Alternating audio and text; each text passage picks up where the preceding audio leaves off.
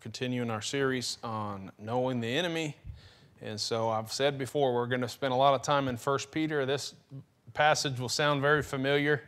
Also Ephesians 6 about the armor of God, where we keep seeing some of these over and over. But tonight I want to look at 1 Peter chapter 5.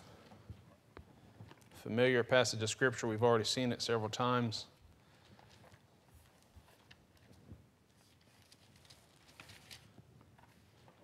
First Peter chapter 5, starting in verse 8, says this, be sober, be vigilant, because your adversary the devil, as a roaring lion, walketh about, seeking whom he may devour, whom resist steadfast in the faith, knowing that the same afflictions are accomplished in your brethren that are in the world.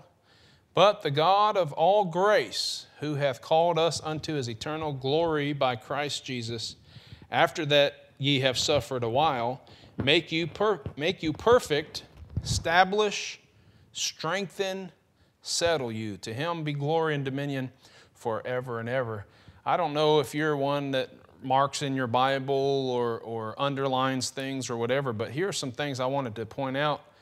Starting in verse 8, all these words kind of have something in common. You can kind of see this theme here, but be sober, be vigilant. Both of those words pretty much mean to watch, to be watching and ready. And then verse 9, whom resist steadfast. Okay, both of those have to do with standing and resisting the enemy. I read from the dictionary, the 1828 dictionary, which I like to go to, and it uses Scripture a lot of times to give an example of what the word means.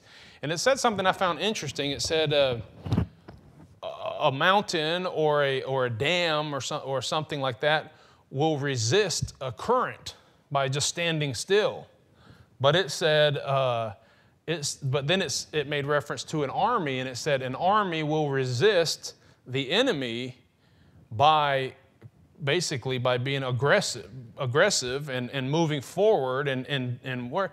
And I got to thinking about that really, if we stand, Braden, I didn't warn you ahead of time, but come here for a minute.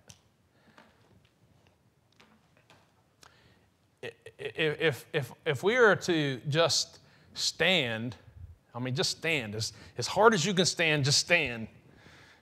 And then the enemy comes, you can stand as much as you can, but you're not stable, you're not settled, right? Which is what the end of this passage said.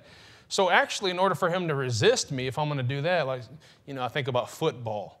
They're coming, they're going to attack. So you're not just going to stand like this, but you're actually going to be moving forward, and you're ready to embrace that impact by pushing forward, right? That's kind of an interesting thing. So if I were to push him now, and you were trying to come forward at me while I'm pushing you, that's a lot harder to do, right? So I think you can sit down. So maybe there's a little difference between just standing and actually standing with a sober mind and being steadfast and wanting to resist the enemy.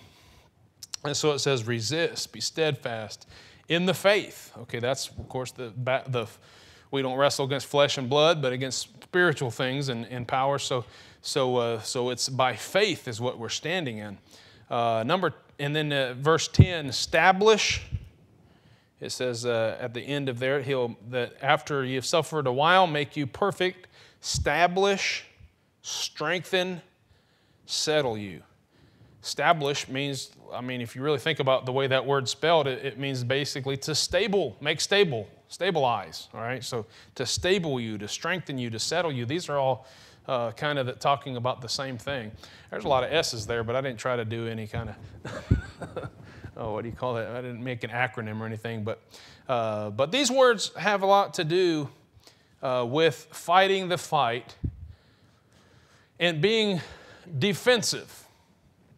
And so I think about, I'm going to use boxing as an illustration. The same would apply, I guess, in sword fighting, although I've never really done the sword fighting much. But if you are to constantly be on the guard and constantly defend yourself. In fact, they teach you in boxing to always keep your guard up. And so you're like this, and you're blocking, you're watching, right? Being constantly aware, you're looking for signs. Sometimes their shoulder will begin to move, and you know they're fixing to punch you or whatever. Constantly on the guard. And a good fighter, same thing would be for, a sword fighter or something like that. You're always watching all the things, and most of the fight is defensive.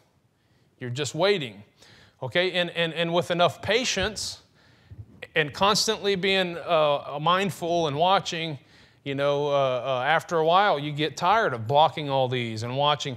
But eventually your opponent will leave an opening. He'll drop his guard, or you'll realize that whenever they're punching you, they're leaving a hole open so that you can counter strike. I mean, forgive me for the boxing illustration, but that's all I could think about. But this is very much the case. So a war or any kind of battle or fight is going to be very much defensive, but it's always going to be looking for that hole, if you will, looking for someone to drop your guard. And I'm going to tell you this, you probably aren't going to be able to outpatience, if that's even a word, I guess it's not. You probably aren't going to be able to have more patience than the devil. He's been around a while. He knows how to wait. I think about this. I'm not calling Muslims the devil necessarily, but I remember hearing about, when we first started getting involved in fighting a battle against terrorism in the Middle East, and I remember I think it was whenever George W. was in, and he said this is going to be a long war, because Middle Eastern thinking, and this is true in almost everywhere except for the United States, really. Whether it's Africa or China or the Middle East, but their thinking oftentimes is for the long haul. We'll raise generations of people. I mean, communism, from what I understand, was kind of that way a long time ago in Germany, and this whole mindset, hey, we're going to get into the schools, right? You've heard that said, we're going to wait this thing out, and future generations then will win the battle. We want everything now. We want to get this thing over with now. Let's just blow them all up and let God sort out. But they're willing to just wait, raise generations. They're not so concerned about what happens in their lifetime, but down. And I kind of feel like Satan's like that. He'll wait.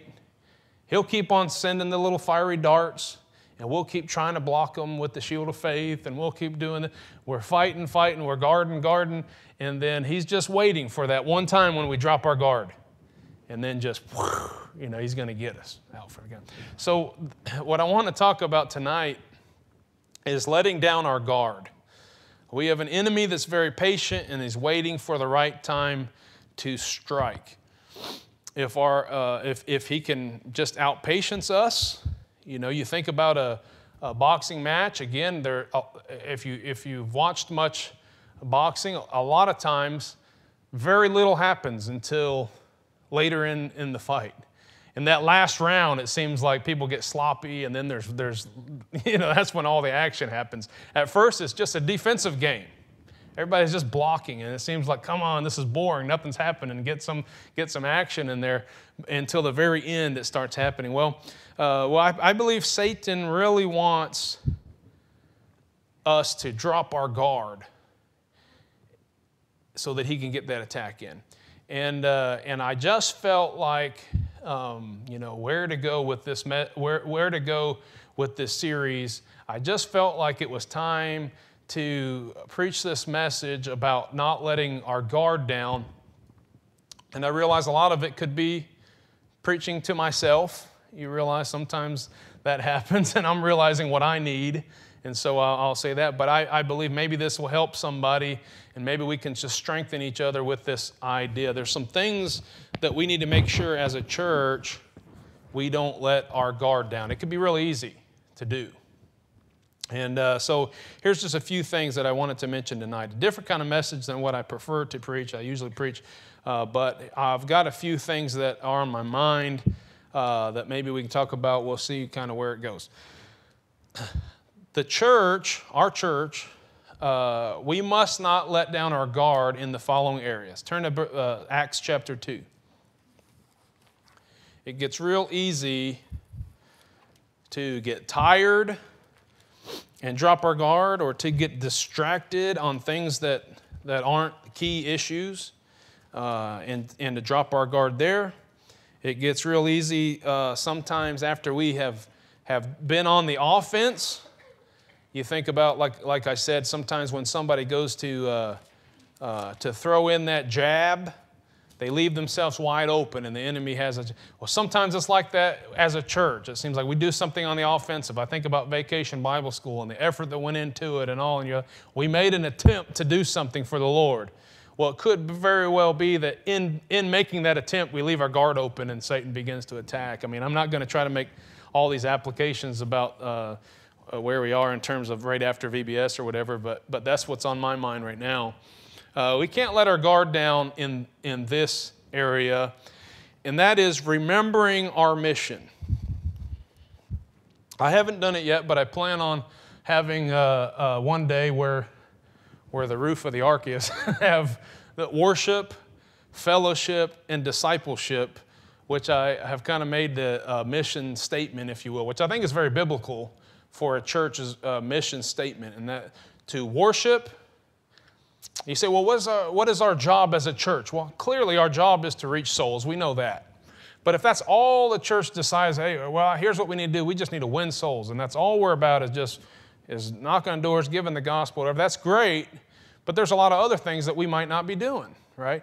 The Bible says one of the main things as a church we're supposed to be doing is praying and worshiping the Lord and serving Him and giving Him the glory for all things, even in rough times or whatever, but giving Him the worship.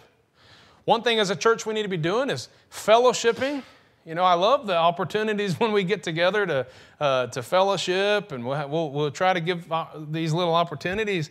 My wife and I were just talking today about how when we started doing and I'm certainly not trying to get on anybody or say you need to do more of this or whatever, but I'm just speaking my heart. But when we started doing the refreshments before Sunday school, I thought, is that silly? Is anybody going to want to do that? Just serve some little snacks over there. And Valerie and I got to talking this afternoon about how Miss Mary Lee just kind of stepped up and started heading that over there. She's always there, always making sure people get food. She probably gives away too much because she lets the little kids come and eat it.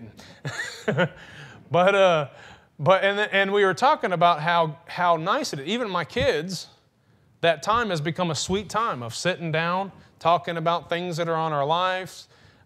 People who are suffering, having problems. I know there's been many times Miss Ruth has come in and sat down and just talked to Miss Mary Lee or whoever comes together. We share burdens with each other.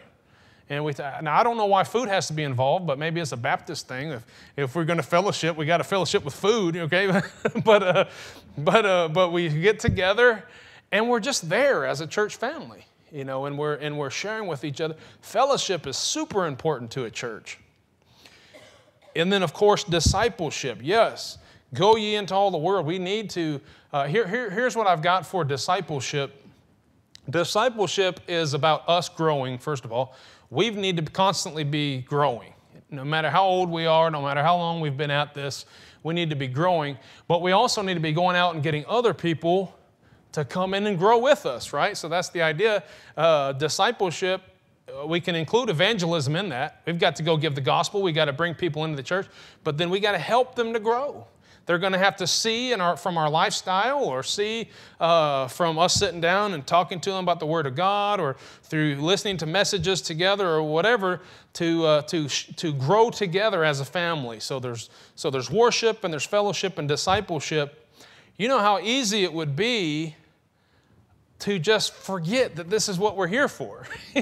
And we get distracted on some other things, and it's almost like, well, what are we here? We got to keep reminding ourselves. And to me, it's almost like that's our offensive. Okay, so it would be like if I'm in a boxing ring, back to the boxing illustration, and I'm sitting there putting my guard up, and my opponent's punching, and I'm not throwing any strikes. You know what I mean? The whole fight is just me like this. What am I even there for? Many of you might not know this, but right around the time I was getting engaged to Val, well, actually shortly before we got married, I started boxing. I was in Springfield, Missouri, and I was at Bible college there, and I was running one day, going for a jog, and I came across this boxing gym. And I said, I think that'd be a good form of exercise and kind of fun. And after all, my name's Rocky, right? So it kind of fits. And so I talked to the trainer in there, and we worked some things out, and I paid a little bit of money, and he let me come in every day and train. He'd work with me sometimes or whatever. And Valerie found out about this. Said, boxing? And she said this, why would anybody want to be a punching bag for somebody else?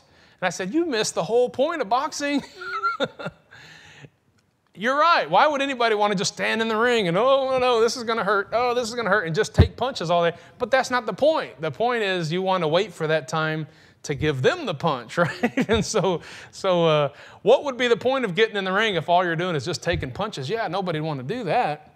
But we're in a fight, and so we got a job to do. And so if we're just putting up our guard all the time and we're letting Satan just beat on us, but we're not doing what God called us to do, then that would be a real shame. And so what we've got to do is constantly remind ourselves we need to be constantly worshiping the Lord every chance we get.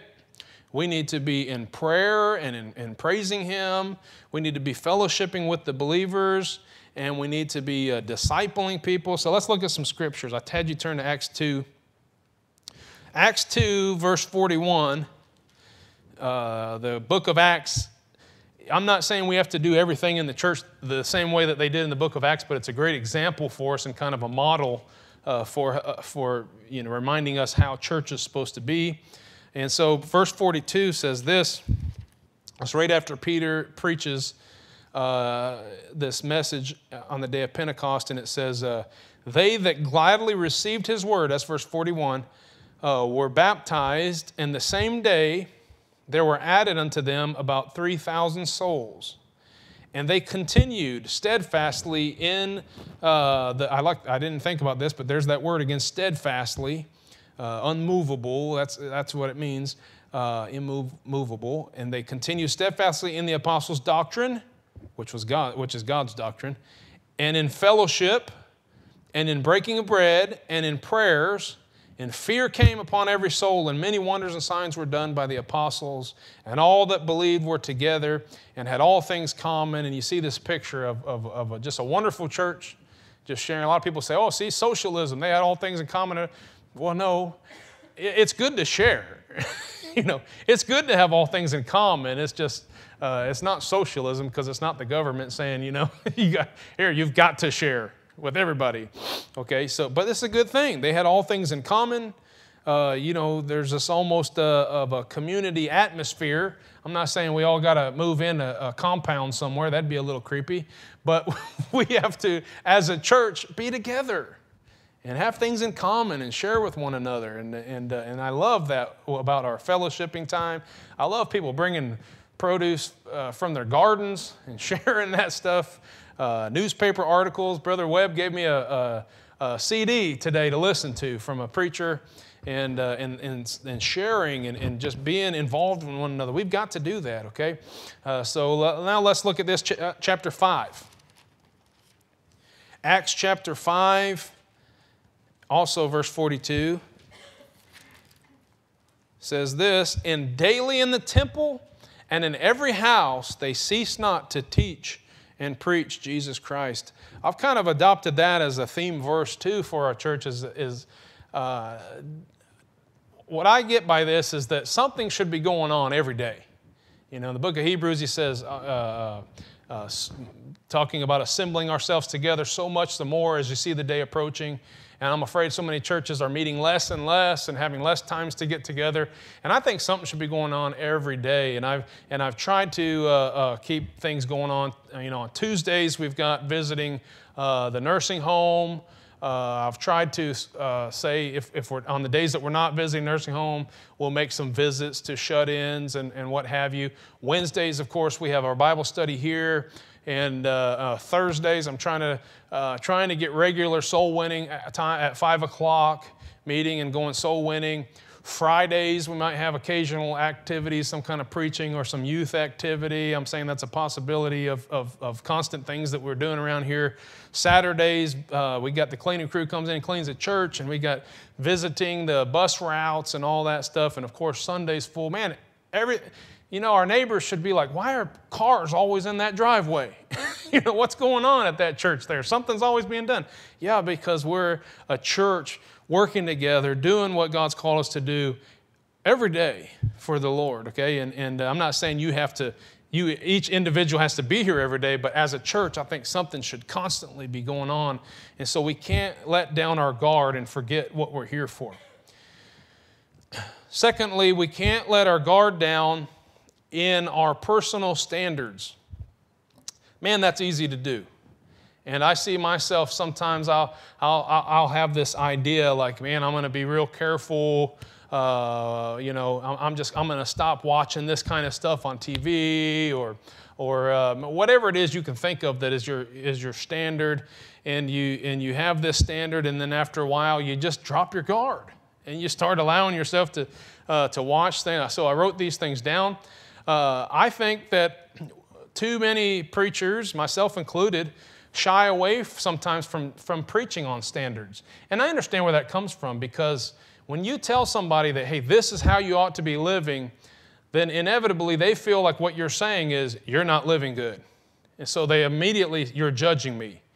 And you might not be saying anything about them. You're just saying, this is what the standard is. This is what we should be striving to be. And they line themselves up with that standard that you're presenting, and they're saying, hey, I don't line up with that. And so instead of saying, I'm going to start making progress towards that standard, they'll just say, oh, you're judging me. So what, should we lower all of the standards and just find the person out there with the lower standards and we all have that as a standard? No, our standards should always be high. I was just telling someone the other day, when I was a kid, we had barely as a family, hardly been going to church for any length of time. And so my parents, they hadn't established a whole lot of personal standards and convictions, and as far as the way that we dressed at our house, or what music we listened to, what we watched on TV, what kind of language we used. I remember the first time my dad got up and preached at a preacher's meeting, and he said, now to my kids, this is a cuss word. I'm not cussing. But he said darn while he was preaching, and didn't think anything of it.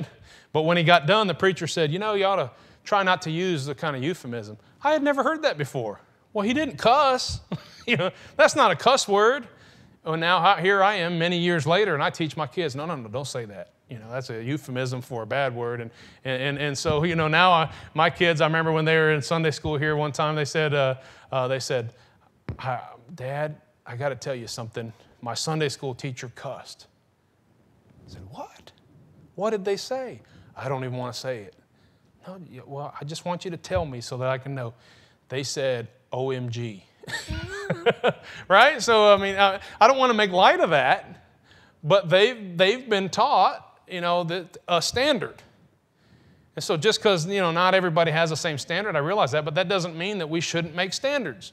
And I think it's real easy as a church to say, well, we don't want to make anybody uncomfortable, so we don't want to talk about these certain things, or I bring this up. We don't preach on this a whole lot, but I bring up the clothing issue. All right, and everybody knows my wife and my daughter. They always wear dresses and they always wear skirts, and I know that's not the standard for everybody. But here is the thing: if I was to say, use your imagination. What is the most, in terms of clothing, all right, what is the most, let's see, the least decent thing somebody could wear, right? Because there's basically three areas of clothing. I think you ought to be decent, cover yourself. Modest in the sense of, this is the way I use the word modest. I think this is the right way. Not flashy, not like overdone, look at me. Right? And then according to your gender, I think is biblically a very important aspect of your clothing that you wear. So if you were to say, what is the bottom of all those three? You could picture something in your mind, all right? And then you say, well, what is the highest standard of somebody who's decent, somebody who is not flashy and just look at me. And I'm not saying that I know where that exactly is or that we hit it right every time in my family, but I'm saying there's nothing wrong with setting a standard high and saying, you know, I want to go as far this way as I can. And I got off track a minute ago, but I was saying when I was a little kid and my parents didn't have all the standards that they grew into later on, I remember thinking this when I went into church. Why would anybody want to go to a church whose standards were lower than theirs? I mean, I was a little kid, and we didn't have a whole lot of standards, but I remember thinking, like, I want to go somewhere where they're going to constantly be, there's room to grow. You know, I can say, I want to try to do a little bit more, and a little bit more, and you know, and the preacher doesn't even own a TV. You know, what a radical. No, it's not that everybody has to be exactly like him, but he's setting a standard. And we've got to be careful as a church that we don't just let down our personal standards and begin to say, well, they're not important. Everybody else, you know, has lower standards than I do. And so none of this is important. No, it's good to have standards. It's good to have, we had this morning, I looked out and we weren't going to run the van, but I looked out and there's no kids. I told them, your parents have to bring you all week long. Your parents need to bring you on Sunday. And they kept saying, my parents are bringing me. My parents are coming. And if I would have went off of their word, you know, they all would have got here by their parents. But unfortunately, today came and none of their parents brought them.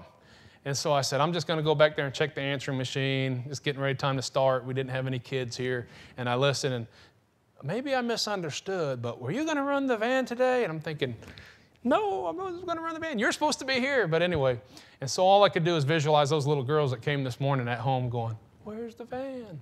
And so I went out and got them, right?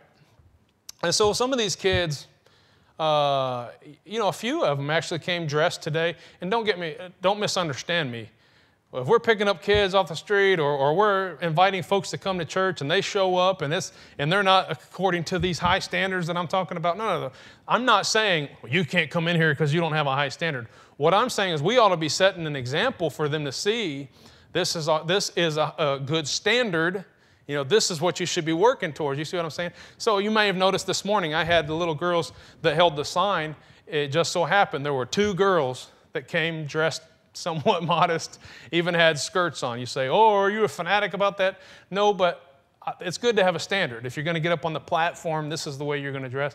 And so I didn't even make a big deal about it, but I picked those girls to stand up here. Well, one of the little girls came and, I picked that family up, and then I went to go pick up their cousin. And she figured, you know, oh, I guess they're not coming to get me. So she got out of her church clothes and got back into just some short shorts, and I think she had a tank top on, if I remember right. And whenever I went to, say, where am I going with this? When I went to pick her up, she said, the van's here. And so she just ran out like she was. And so when she got in, she was like, I just had to run out in what I have because I took my church clothes off. And I said, come on, we're glad you're coming, you know, right? But then one of the other kids said this, well, at least you're dressed in something decent. And I thought, well, this little girl usually does, by the way, wear church clothes. She was raised to wear, you know, church clothes. I hope you understand what I mean by church clothes, and I'm not offending anybody or anything. But she had taken that off and now was wearing something that comparatively was not decent, all right? I didn't make a big deal. I wanted her in church. But what that girl said was, well, at least she's wearing something decent. And I thought, where's the line drawn? I mean, at what point? And I'm not kidding. If you go to a public school and they say, okay, here's the fingertip rule. You got your fingertips down here, and as far as your fingertips go, that's where your skirt has to go. Well, I don't have super long arms, but that's a short skirt. And if you got short arms, you got T-Rex arms, what do you do? I don't know what the standard is. I don't think there is a standard, is what I'm saying. And they say, well, at least you're modest. What does that mean? You didn't come to church in your underwear? What does it mean? At least you're modest. At least you don't have your bathing suit on. And so I don't know, but here's what we do know as a church. The world has no standards, okay? So when they see a Christian, they come to church, they should see, hey, these people dress differently than I do. These people have a different way of talking. These people have, Why? Because we want to be these weird fanatics? And no, it's just because we want to demonstrate to them, I want to say a higher way of life, and I hope you understand what I mean. I'm not saying that we're better than them. We would all be in the exact same condition. We would all have the same, lack of standards had we not been in certain situations, raised in certain places, been in certain churches, heard certain preaching. And so it's not a matter of being better. It's just, God is perfect. His word is perfect. The things that he tells us to do in the Bible are perfect. We're never going to meet that standard. But at least we can try to live up to it the best we can. Jesus said, be ye perfect. No, nobody's perfect. Well, yeah, but you ought to be trying to be perfect is the idea there, see? So we can't let our guard down in personal standards. And as the pastor, that's something that I've struggled with because I want to set a high standard.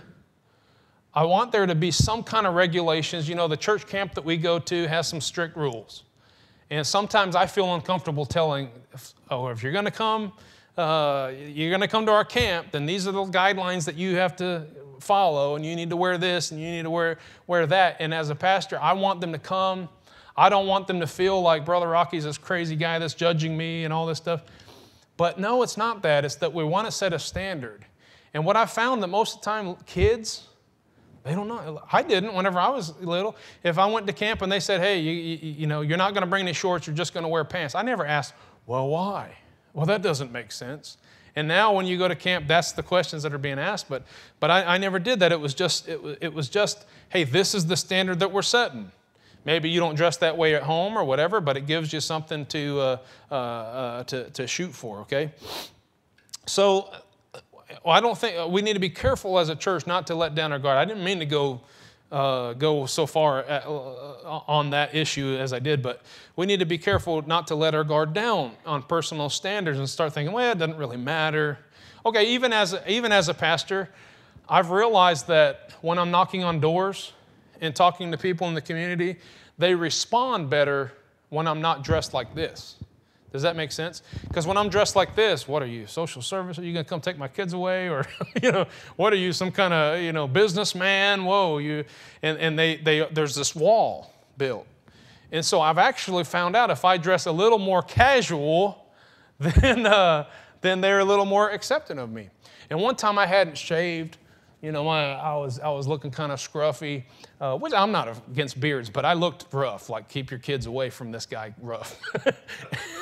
And I had some, I think I was mowing or something like that, so I had a T-shirt on that was all messed up and some jeans, probably had a hole in the knee or something like that. And I went to the gas station. I think I had Zachary with me. We got some Gatorade or something like that, and I ran into somebody that hadn't been to church for a long time.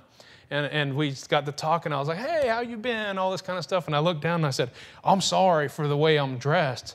And I don't remember how she said it, but it was almost like, well, you look just like me. I'm comfortable with this. You know what I mean?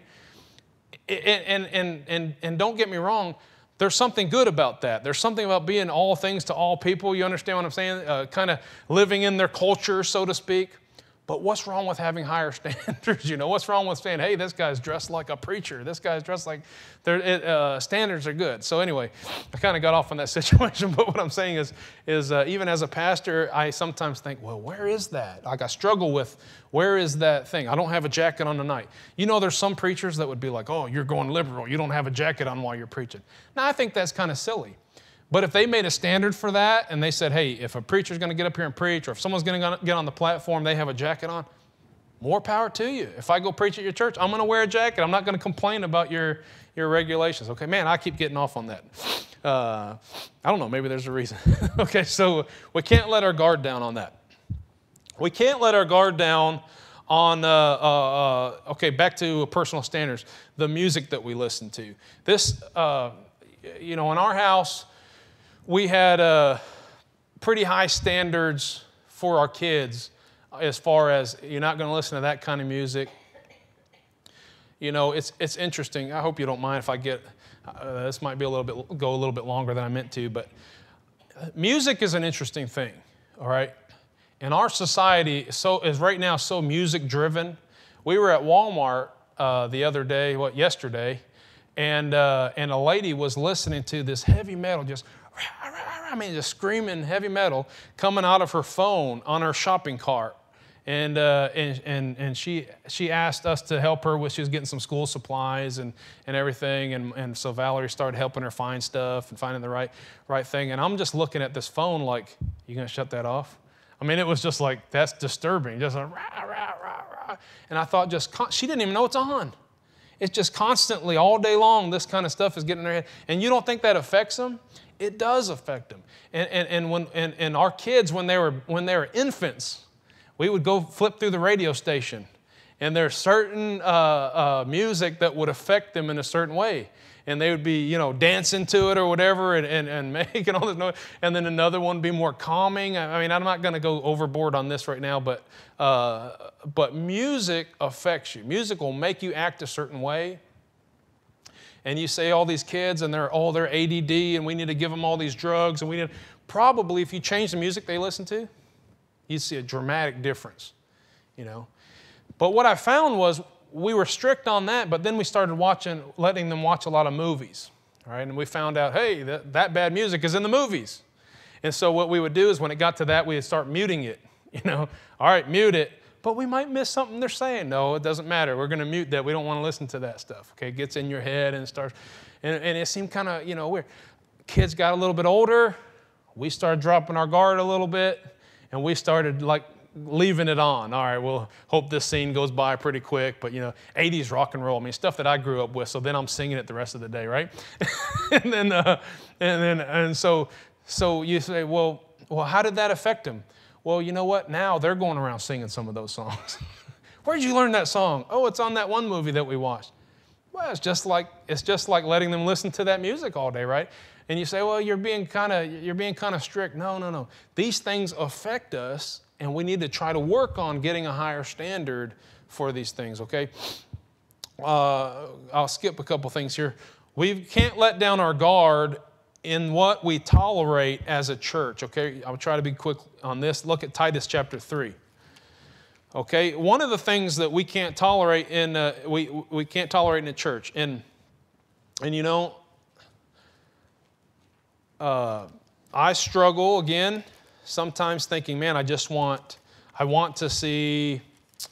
I don't want confrontation. I don't want people being upset. I certainly don't want people leaving the church. And I'd love to see more people come and all these things. And it would be real easy for me to just say, you know what, forget it. We're going to be real loose on this. We're not going to be so strict over here. And maybe that would help get us some more people. Well, remember, worship, fellowship, discipleship, that's what the goal is, okay? The goal is not just let's see how many people we can put in these pews. And so we've got to remember that and not get distracted by what we want or what we think should be done. As a church, the Bible has put certain, especially on our leaders, particularly on the leaders of the church, He's put some specific qualifications and expectations on us, and we can't just start letting the leaders of the church be allowed to get away with certain things.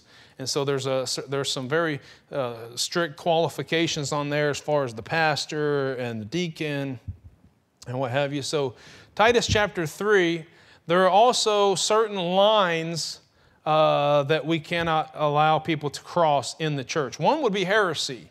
Now, these things that I'm about to preach, I don't think we have any problem with these, okay? I don't think there's anything, but I feel like this is a good time to just kind of brush up, maybe preventative maintenance, who knows? But there's some things we can't tolerate. Look at Titus 3, chapter 10. A man that is a heretic after the first and second admonition, reject. Okay, there are people that every church I've ever been in, there are people that get in and they start teaching heresy, and some pretty bad things start getting taught that are contrary to what the Bible says. And when we find those out, we've got to try to talk to that person. And if that doesn't help, the Bible says we are to reject them. Okay, 1 John chapter 1. We've read this before. I don't think we can read it too many times, but these are some things I think we need a refresher on here. 1 John chapter 1 and verse 10.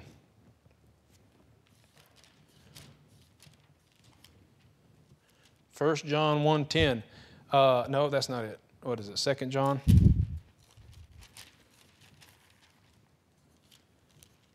If there come any unto you, 2 John chapter, there's only one chapter, verse 10.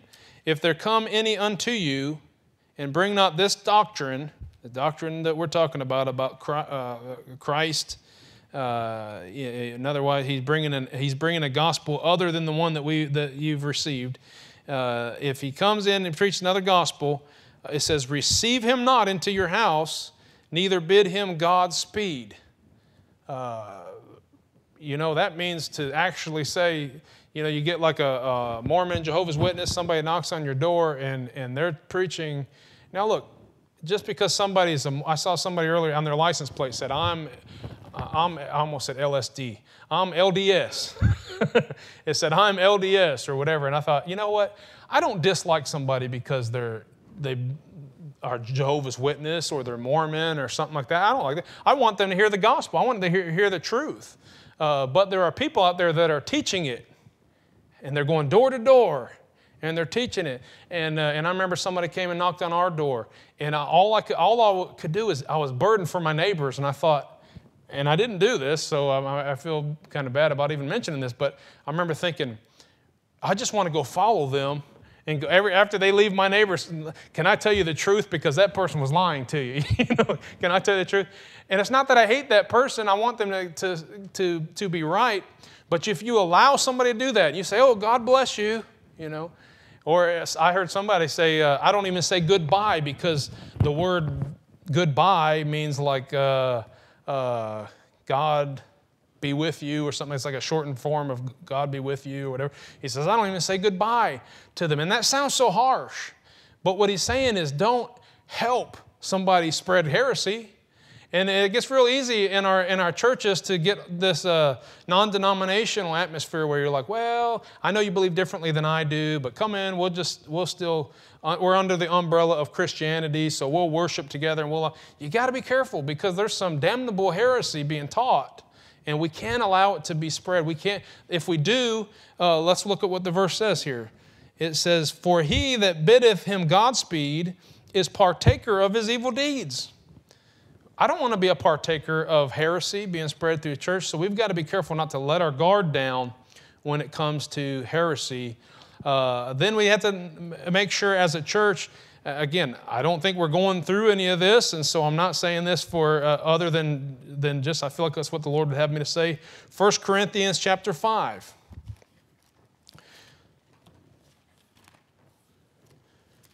1 Corinthians chapter 5, there are certain times a person lives in an open and outwardly obvious and damaging sinful life, and they're living in this. And the Bible tells us that we are not supposed to accept that. 1 Corinthians chapter 14.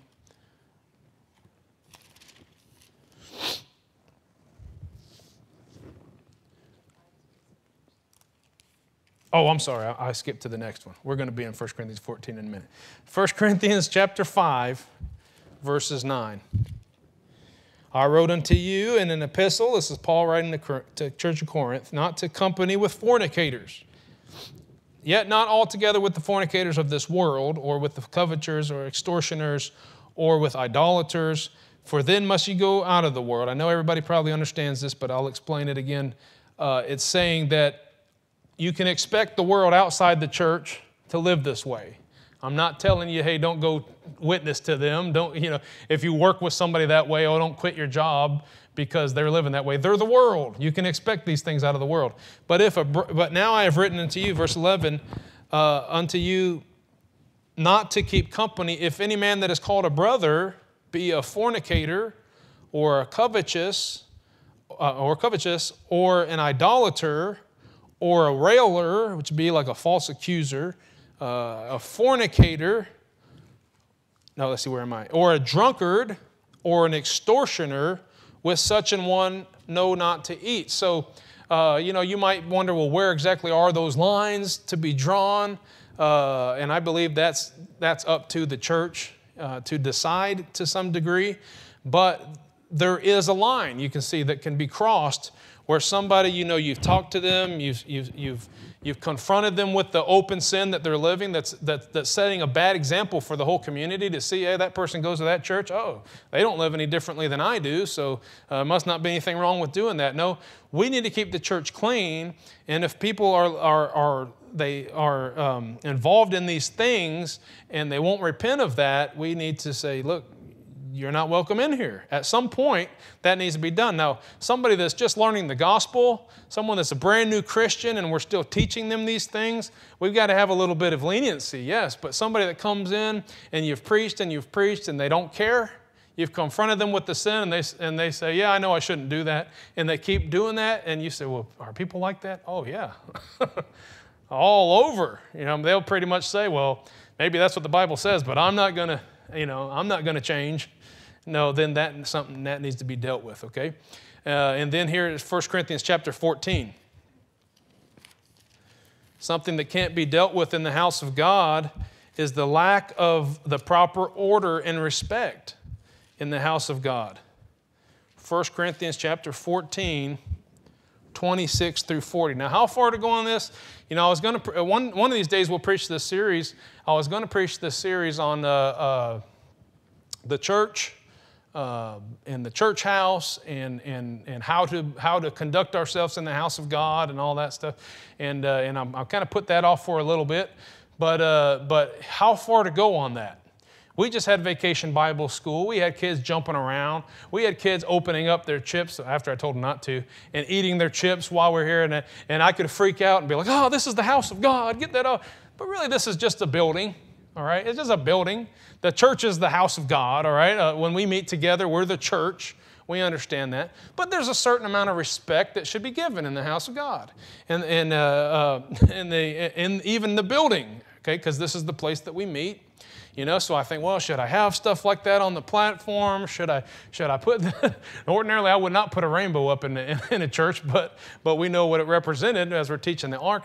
And so, why should I do all that? And so there's sometimes a wrestling of how much should we not allow in the house of God. But here's what it says in 1 Corinthians chapter 14, starting in verse 26. Now, let's just start at 26 and read down.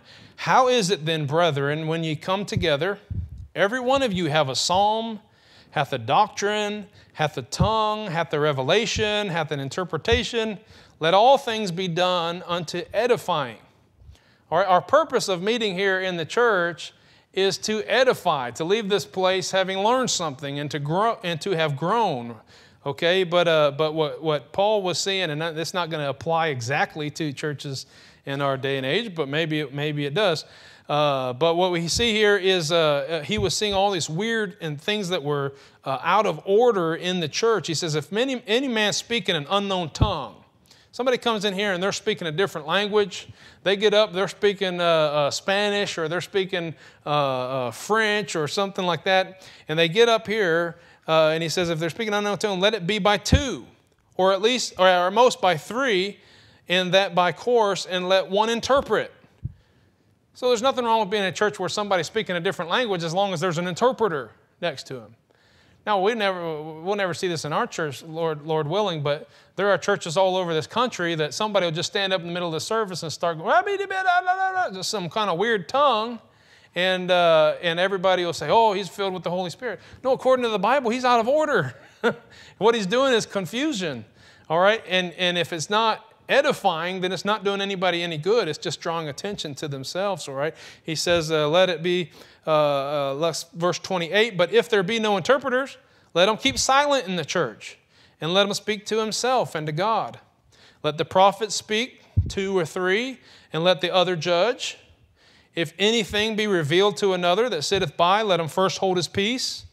In other words, wait your turn till you're called upon to say something, and you may all prophesy one by one, that all may learn and all may be comforted. We've been to conferences where one preacher gets up and then he sits down and they'll sing a song or something, and the next preacher will get up or whatever. But what if everybody just started saying, wait a minute, I'm challenging you on what you just said, and that would be just chaos, right? And the spirits and the prophets are subject to the prophets. For God is not the author of confusion, but of peace, as in all churches of the saints. And this verse is not popular in our day and age, but it says, let your women keep silent in the churches, for it is not permitted unto them to speak, but that they are commanded to be under obedience, as also saith the law. I'm not going to dwell on that. We've talked about that in other messages. And if they will learn anything, let them ask their husbands at home, for it is a shame for the woman to speak in the church. Again, I've talked about this before. That doesn't mean a woman can't ever say anything in the church, but there's an order, okay? A woman shouldn't be leading the church, and that's all throughout the Scripture. And I remember when I first got here and I was working with the youth, I didn't realize how many women pastors we had in Iola. There's a lot of women pastors. And I was preaching this in Sunday school, and a kid from a Methodist church had just started coming. And I don't remember why we were talking, what we were on and why we were using that, but I said, you know, it's like this. I said, a woman can't be a pastor. He said, yes, they can. I said, well, no, the Bible says they can't be. I go to a church where the woman's a pastor.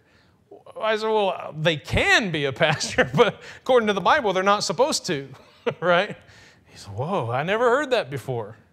And anyway, so I don't know where that came from, but that's true. That's what the Bible says. And the elder must be the husband of one wife. I don't think that means that the woman ought to be, you know. Anyway, there's a lot of scriptures we can go to, but there's a reason. God wants the men to step up and be the leaders of the church. What came the word of God out from you, or came out from you, or came it unto you only? If any man think himself to be a prophet or spiritual, let him acknowledge that the things that I write unto you are the commandments of the Lord. But if anybody be ignorant, let him be ignorant. Wherefore, brethren, covet to prophesy, and forbid not the speaking with tongues, of course, with interpreters and all that. Let all things be done decently and in order. So we got to keep our guard up in this way too. We can't just let church become a free-for-all where somebody says, well, I want to get up there and I want to share something, or I want to get up there and I want to sing a song, and there's no requirements or qualifications or prerequisites. There has to be some decency and some order in all things. We can't drop our guard on that. Okay? But you might say, I'm tired of the fight, you know. This is why people drop their guard, right? They're fighting, they're in a fight, and they just get tired after a while. I'm tired of the fight, so they drop their guard and leave themselves wide open. I'm tired of the fight. You know, we've been doing these things as independent Baptists for a long time, and look where it's gotten us, and we're not making the progress that we should be making, and so we just need to quit. Just got to drop that guard. We need to just, wouldn't it be easier? Just drop our guard and just let things go the way they go. Yeah, if you want your lights to be punched out, right? Just drop your guard. Because that's what's happening in churches all over this world. They drop their guard. Well, maybe if we do this, we get a few more people in here. Maybe if we do this, and they're hardly recognized as churches anymore. And here's what the Bible says in the book of Revelation, and then I'm closing. Revelation chapter 2.